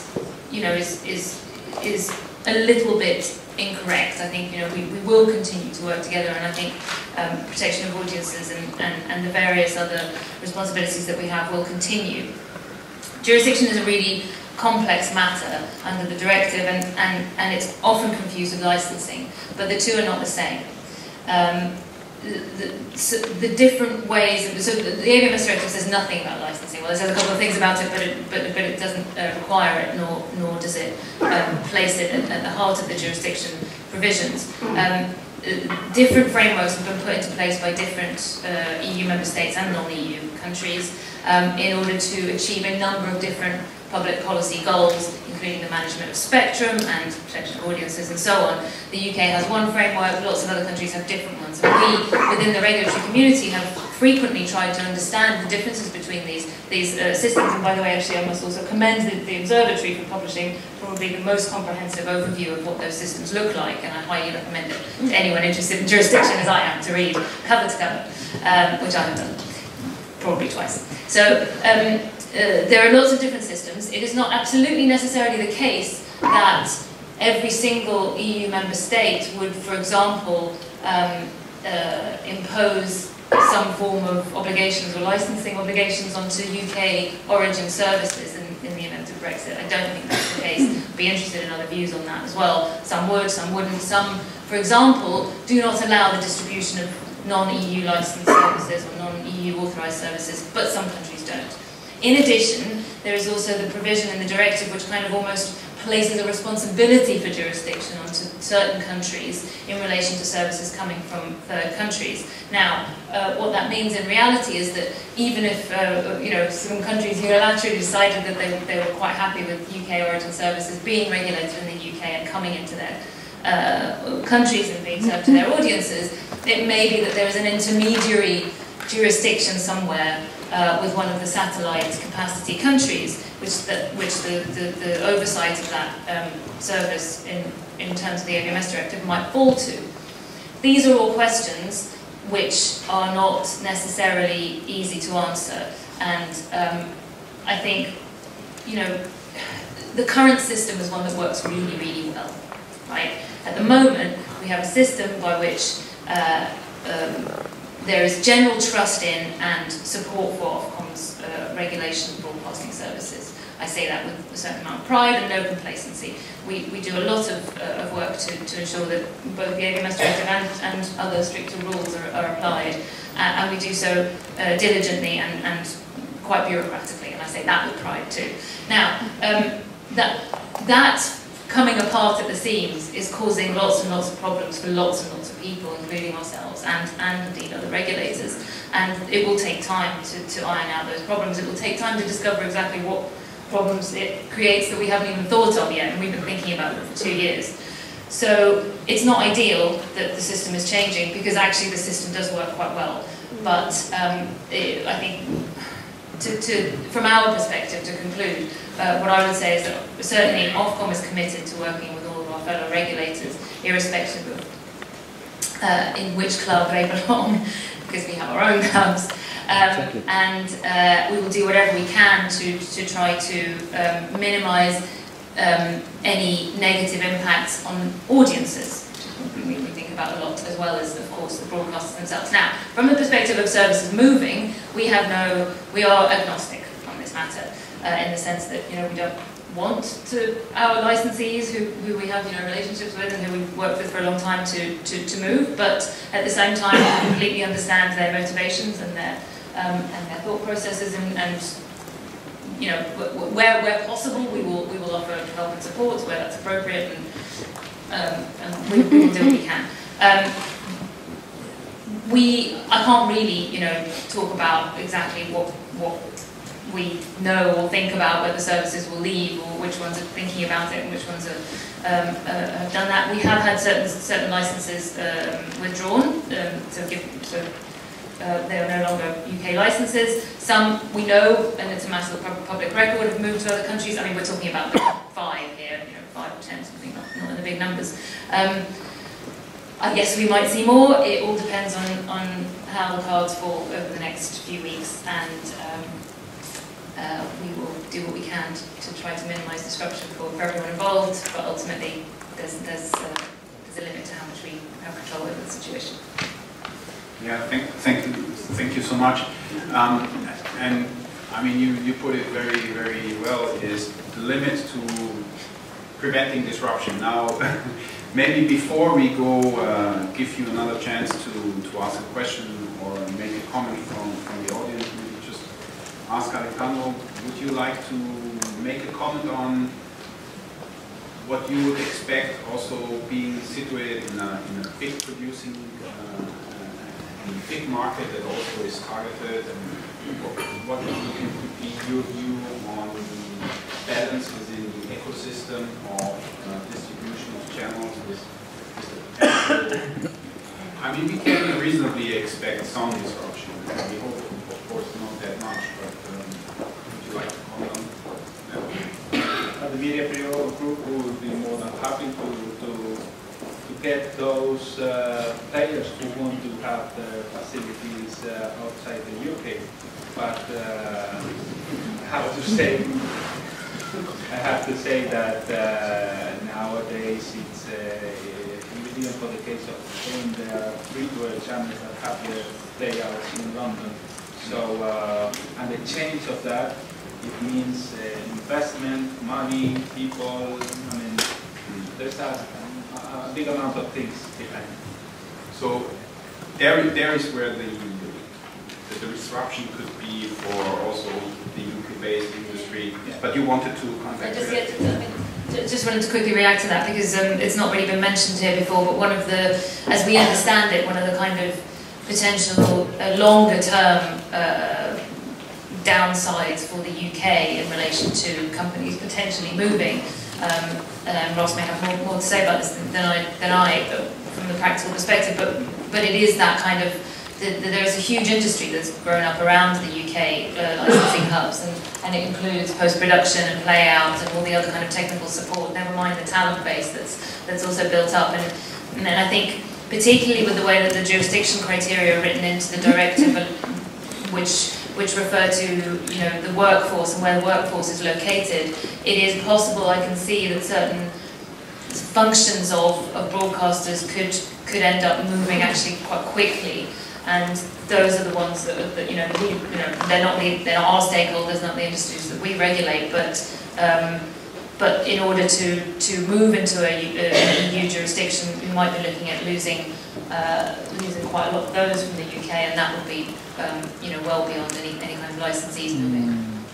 And it doesn't only affect the European Union, it also affects the rest of the world, because 90% of pay TV channels that are broadcasted in Africa or Middle East have been made in London. Not only the playout, but also the talent, the people. Yes, absolutely, and that shows that with all the willingness, and I think we heard a lot of similar voices, whether it's from industry or from the BFI or from offloading, to get us through this transition period and beyond, actually looking for win-win solutions. There will be disruption. So before giving the opportunity to the panelists to take a little bit of a long-term perspective in form of a closing statement, maybe I put the ball back into your court. You have been very helpful in keeping us to the schedule, so thanks for that. But you nonetheless are free to ask a question or comment. And I just go in the order over here in the fourth row, and then Alison just a little bit beyond. I have a good question that is not exactly none of the three panels, but it's all of them. it would be difficult for me to leave this place without asking you about platforms. I know that it's not the thing we have to discuss now, but how can we imagine Brexit and the 2020 and 2022, etc., without thinking the reality of the market?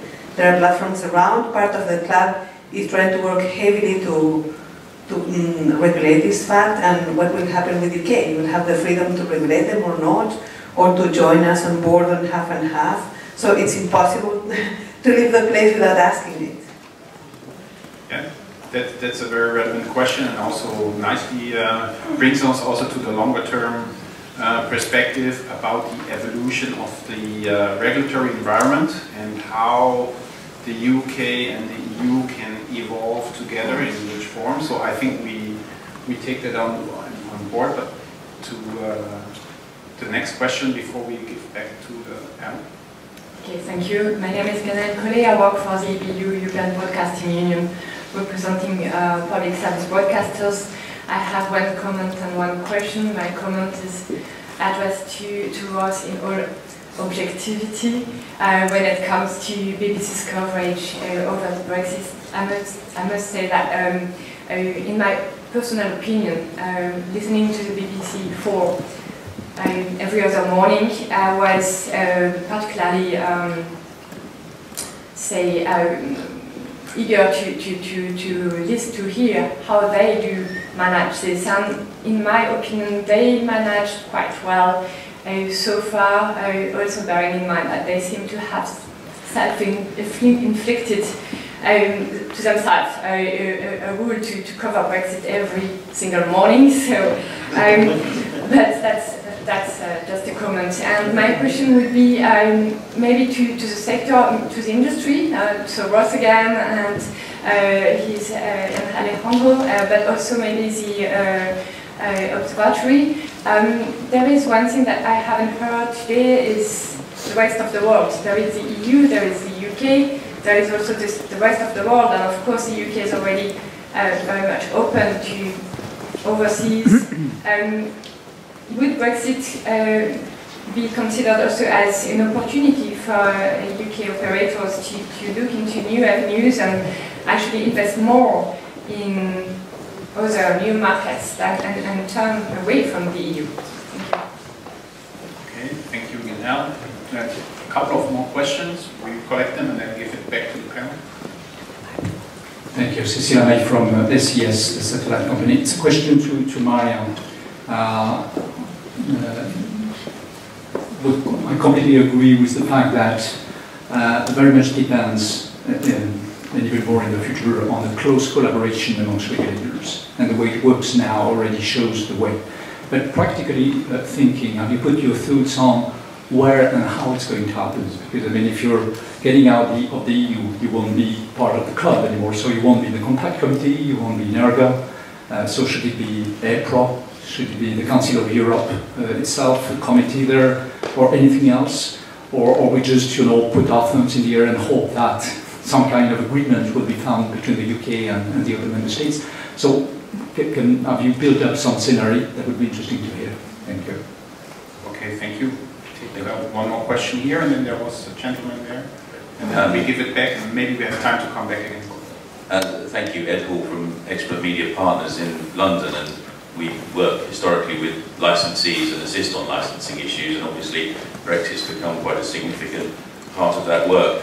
I think I'd be quite interested to see how much, despite the apparent cooperative air that we're hearing, we're currently looking for homes on behalf of clients for a significant number of licenses, and I chaired the panel in Ireland on Friday where the BAI said they've already had an application.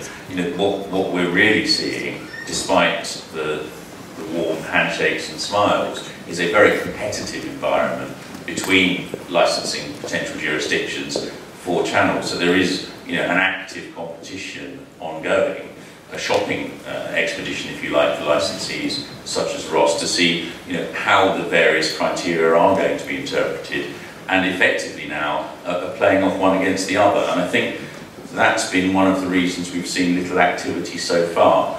what of course I think when we talk about plans in bottom drawers, should we see this deal not get through the House of Commons in 2 or 3 weeks' time, which seems pretty likely on the basis of today's understanding of the mathematics of Parliament, at that point we're going to see something much more dramatic than I think a lot of this conversation sounds as though it is. So, we're talking about channels being switched off in Ireland if they don't have an EU licence on the 30th of March.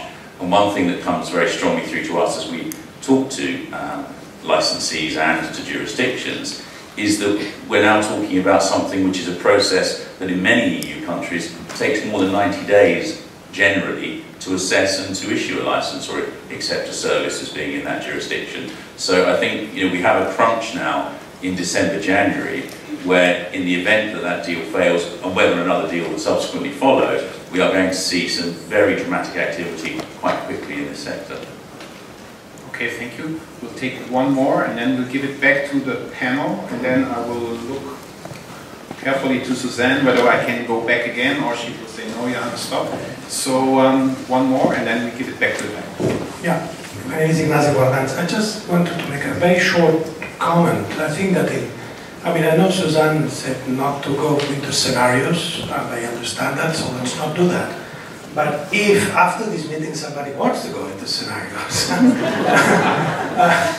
there's just one element that I think is a fiction that is going on here, that seems to think that so once the UK is not a member of the EU anymore, the rest of the world will respect anything that the UK and the EU agree upon. And that will not be the case. For example, at WTO, in a completely different areas, in agriculture, in other stuff, the UK and the EU went together to the WTO and they said, okay, this is what we have agreed, that will follow. And of course the rest of the world, sitting on the WTO, say, wait a second, the WTO, the EU will talk to us and cannot give to the UK something it has not given to us. What I mean by that is that the UK, once it is not a EU, it is not a EU member, full stop.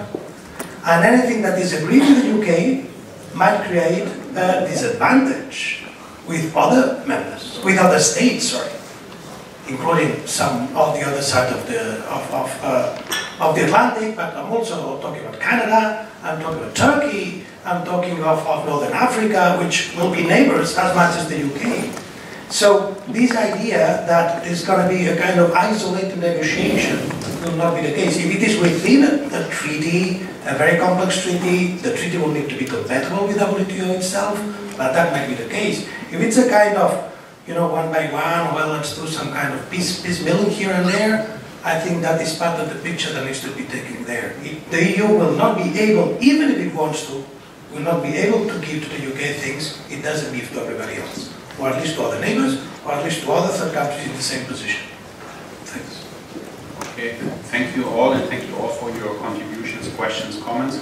I would like to give it back to the panelists, picking up on some points on the competitiveness of the environment, the disruption we already mentioned, the question of what actually can be the tools of cooperation that was mentioned before concretely, but also the complexity of course, we are not living in an isolated world of the UK and the EU, but in a globalized digital economy. So if I may, Maria, could I ask you to be the first responder, because I think a lot of the questions were directly also going into how Ofcom would like to approach that. Thank you all for all your questions. There was a question about platforms, which I think I might leave perhaps for other members of the panel, just because I think it might be, I don't want to take up too much time, and I will concentrate on cooperation and licensing. I will just quickly say though that in terms of the UK's, and I'm not here to talk for the government at all, but the publicly stated policies in the UK are to reflect on internet regulation, and that there is intended to be a white paper published early next year which will set out the UK's policy in this area. So I think that the answer in terms of whether or not the UK is intending to or what it's intending to do in relation to platforms and how that corresponds to the proposals in the directive, irrespective of any transposition questions, will be answered by that white paper. So that's just from the UK's perspective. But I think it's important that you raised it. So the question from you was about collaboration, the plans we have. So contact committees for member states, so that's not for me to comment on. ERGA, there are different ways to read the withdrawal agreement, and it is not absolutely clear to me exactly what the situation is, but my understanding at the moment, on the basis of the current rules of procedure of ERGA and status that the UK is likely to have, even in the transition period, is that it is unlikely that we will be able to continue to participate, and there may be some potential options for the Commission to invite us as an external expert or something like that. But in any event, we're certainly not expecting for the current network arrangements to apply. That said, we have a place on the board of EPRA, and always have been extremely active and committed to EPRA. The meeting on cooperation that I mentioned took place at the EPRA autumn meeting, and again, and I stress this one more time, the meeting very much and very strongly concluded that informal cooperation was at the very heart of the work that we do amongst regulators. And so, irrespective of any written down legal obligations, regulators will continue to work together, as I say, to ensure that the protections and the responsibilities that we all have continue to be applied appropriately.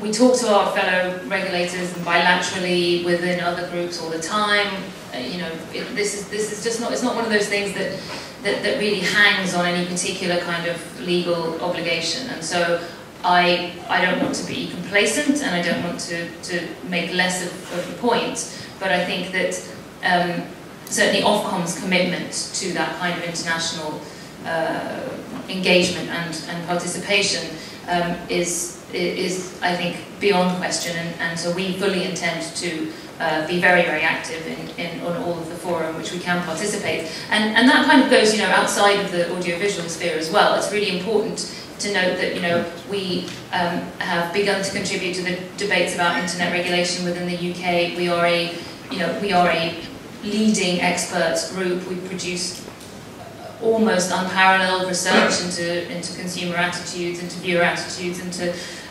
media use and so on, and we are increasingly thinking about how we can be active in the sphere of media literacy as well. So we see ourselves as a natural interlocutor and partner for the regulatory community and beyond that, and I don't believe that Brexit will, if anything, we will redouble our efforts in that area in relation to this development. In terms of the competition for licenses, I mean, I have to say it's not something I've really heard to be the case. I guess it's not unusual to imagine that if you throw a load of things up into the air, there may be a little bit of a scrabble as they come back down. But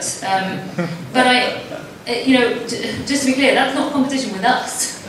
And so wherever the cards fall, and whoever is interested in potentially being the home, I have to say I'm kind of surprised that you say that, because if there is competition, I would imagine it would be at the kind of government level rather than at the regulatory level. Generally speaking, while there's fees associated with licenses, and I suppose there's a certain kind of status and cachet with being responsible for a lot of services, with the responsibilities that brings. I think that generally speaking, independent regulators don't have a specific interest in getting new licenses, and so that I can only give you my perspective on that, but I've not really encountered that to be the case. I think that's everything on the licensing front. If I've missed anything. Okay, thank you so much, Maria. Taking the other issue two related issues, WTO, but also looking at the prospects of the developing business in other areas than the EU country. Maybe a first remark from Suzanne, and then maybe some reaction from our colleagues from the business side. I just want to also add one thing to what Maria said concerning the cooperation. I think we should not forget that also the other regulators will continue to have a need to cooperate with the UK. It's not one way. And indeed, EPRA seems to be very important. I mean, we're happy at the Observatory to host the EPRA Secretariat so we can see how much exchange is really going on. And don't forget, EPRA dates much longer than ERGA or actually many other networks that are now very much in the news. But EPRA has been steadily working and cooperating. And there are quite some signs that the other regulators will continue to have the same need. And if it's just for a transition period or forever, it's very hard to predict. I was just really grateful that you respected so far my plea to look more on pragmatic things. The point that you make on WTO is, of course, is a very strong one. It was one that also interested us. What I say now is really, I admit, hearsay, but I did ask this question to somebody from the DCMS in the UK, and I got the answer that actually the UK has already made a deal more or less with the WTO to get out of the WTO, no, of the EU, and stay exactly with the same rights that they have. Now, I cannot see the details, but I think it's just the message to say it's not that they're sleeping over that. They're quite aware that there are other fronts that have opened up and that need to be handled. And yes, there are a lot of very difficult issues that follow from that, but this is actually very good for another very long, intense conference. Yeah, more discussion afterwards. But giving quickly the floor back to the other panelists who may want to react to some of the things that have been said, either in comment or questions. Ross? Just to Benel's point about whether this is encouraging companies to look beyond the European markets. When speaking for Discovery, we're obviously a global company anyway. We're actually active in over 200 countries and territories, which is more than the United Nations as member states. So there really isn't, and the same would be the case for your members for BBC Worldwide or for ITV Studios. So there isn't a feeling within most of the UK industry that I'm aware of that there are these huge untapped horizons out there for us to go and look for. Maybe for for people just coming into the industry, that might be the case. PAX, the independent producers, have also been very, very aggressive and successful in terms of their trade missions. They've put a lot of effort into selling programs to China, for example. But I think in general for the industry, I think television and media is now a global business anyway, when you're competing with the big platforms, the SVODs, etc. And I'm not sure Brexit is going to really advance that process either way. Yeah, thank you, Ross. Alejandro, I think you would agree. Yeah, totally agree with Ross that audiovisual business has become a world global business, but it wasn't like that like 25 years ago, where you had the local programming, you had the US content, and sometimes you could see the yellow car plate on the screen that was a product that was coming from the UK. But now it is true that we are focusing a lot in the UK, but there are other countries that are producing in a very improved way. But here we have to talk about TV stations. Those are the most conservative players in the game, so they are the ones who have to start to demand contents from different countries around the world. This is something that is starting to happen, but we have to go to this. I think the harder the Brexit is, the faster that this process will go ahead, and the global content in channels will have more space. Thank you, Alejandro. We're coming very shortly to the closing. In a few moments I will ask Suzanne to conclude, but before doing this I wanted to come back to Harriet and ask her, from her perspective, as being in an organization that really wants to cherish the industry, looking at the longer term perspective, can you bring us back to optimism after we have been a little bit through the disruptive elements in the last couple of 15 minutes? Hopefully. So I think we've been through a number of things which explain, hopefully, clearly where we are now and what we know now, and obviously there is a big question mark over what happens in the next couple of weeks.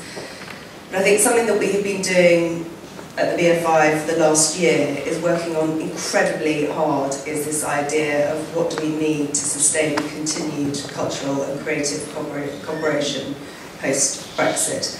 And it's something that we've done a lot of work on with stakeholders ranging from the BBC to ITV through to all of the cultural sector, video games, VFX, so a very strong group of representatives from across all the UK screen industries. And it is very, very much focused on people, but also I think there are some things which we don't necessarily do as much as we could do at the moment, which are very much around pressing issues around not just freedom of movement of people, but actually the skills that those people need. I mean, all of us know that one of the biggest challenges that we have is actually having a highly skilled workforce that isn't just mobile but highly skilled. It's certainly a challenge we have in the UK. There are lots and lots of programmes that we're all undertaking, and I'm quite sure that there could be more exchange of those programmes. Very much fits the spirit of the dialogue, the cultural and educational dialogue. Something as well in the UK that we have done a tremendous amount of work on is diversity. And again, I think there is a moment perhaps for that dialogue, the cultural education dialogue, to include a very, very strong element of looking at diversity across all the areas of diversity. And again, something we've been very, very active on at the BFI in the UK, and we'll be very happy to share our learnings on that through some sort of more formal accord. Those funding programmes going forward, you know, Creative Europe, we talked about the funding that it underpins in terms of distribution, but actually it is those networks that it's enabled across Europe, and I think anything that helps underpin those ongoing networks is fantastic. They help with innovation, they help with education, they help with R&D, and they help with us develop audiences who are receptive to fresh, young, bright thinking in terms of the sort of content that we're creating at the moment. So I do actually think there are lots of opportunities. I think they're around the areas of skills, talent, diversity, and also innovation. Thank you so much, and I'd like to take the opportunity to thank you all, Alejandro, Maria, Harriet, Ross, Gilles, and Suzanne for participating in the panel. I hope I behaved politically sound in facilitating the conversation, and I hand over to Suzanne. Thank you very much, Johannes. I think we can confirm that you did not only behave very well, but that you were actually excellent. So, sincere thanks. It wasn't easy. I thank you all for coming, for having stayed, for having at the end taken the opportunity to also discuss. Honestly, we had hoped to have a little bit more feedback, but maybe you are all also quite baffled about, you know, how things develop, how they work. We will, at our end, bring this discussion a little bit to Strasbourg and to the Council of Europe, where right now the Steering Committee on Media and Mass Communications is having its long session, and we were, as always, invited to speak a little bit about the observatory, but this time we'll also speak a little bit about those things that we have learned and exchanged today in this conference. So your thoughts will travel with us. And I hope we can welcome you again next year on a topic still to be defined, maybe still in this beautiful place. It would be very nice. So my thanks again to Bavaria, and I wish you all a great afternoon. Continue talking, but please outside. Thank you.